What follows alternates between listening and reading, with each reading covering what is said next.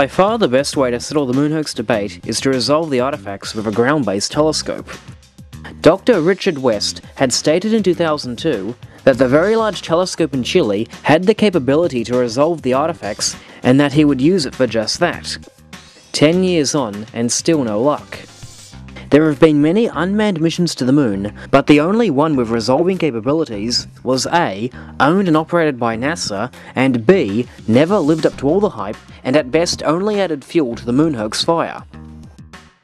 The best the rest could come up with were landscape features, which were already resolved by pre-Apollo missions anyway, or observations that later turned out to be erroneous, like the mysterious halo thought to be engine bloom disturbance, but later turned out to be the sunny sides of craters. But all that seemed like it was about to change. In April 2009, the private company Astrobotic Technology unveiled plans to land an unmanned robotic rover a mile from the Apollo 11 landing site. The rover would journey to where the Eagle is said to have touched down and beam back high-definition videos. Of course, at the time, Astrobotic Technologies had the spacecraft but nothing to launch it. But in February 2011, they joined forces with SpaceX. The Falcon 9 rocket would send the lander to the lunar surface. The stage was set for the first ever 100% privately owned mission to the moon, and only a mile away from the Apollo 11 landing site too. But it wasn't to be. Beginning in October 2011, NASA officially declared that all 6 Apollo landing sites would be no-fly zones, and that the Apollo 11 site would be restricted with a 75-meter buffer zone, while Apollo 17's buffer zone will be over 200 meters wide. Purely with protecting the artifacts in mind. NASA is taking steps now to preserve the steps they took decades ago on the surface of the moon.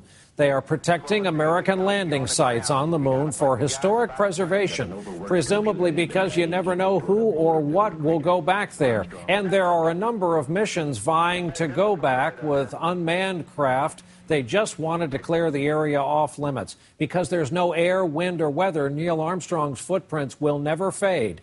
And they want to make sure they and all the others will remain undisturbed. In light of this announcement, Astrobotic Technology President John Thornton announced that they would change their destination from the Apollo 11 site to the lunar North Pole, where vast amounts of water are believed to be frozen in the permanently shadowed lunar craters.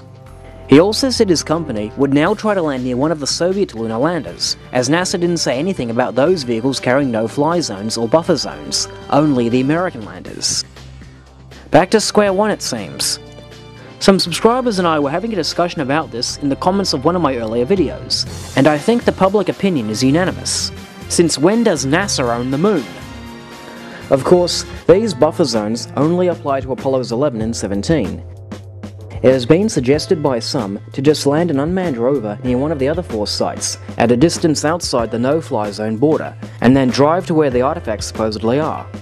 I think this is a good idea, but then again, it wouldn't surprise me if NASA just declared buffer zones for the other 4 sites should anyone officially unveil such a plan. And if the shootdown of USA 193 is any indication, I think it is a fair bet that NASA and the government will do everything in their power to enforce these restrictions. Perhaps these private companies should launch to the moon, telling everyone that they're targeting an approved location, and then only reveal their actual destination after the moment of touchdown. It would also be cool if the VLT, or the upcoming ELT, could observe the rover whilst on the surface to correlate with the TV pictures it transmits. Not to mention have members of the general public line up and take turns in operating the remote-controlled television camera. Remember, no government control. I honestly don't expect the rover will find anything, but a good idea is a good idea.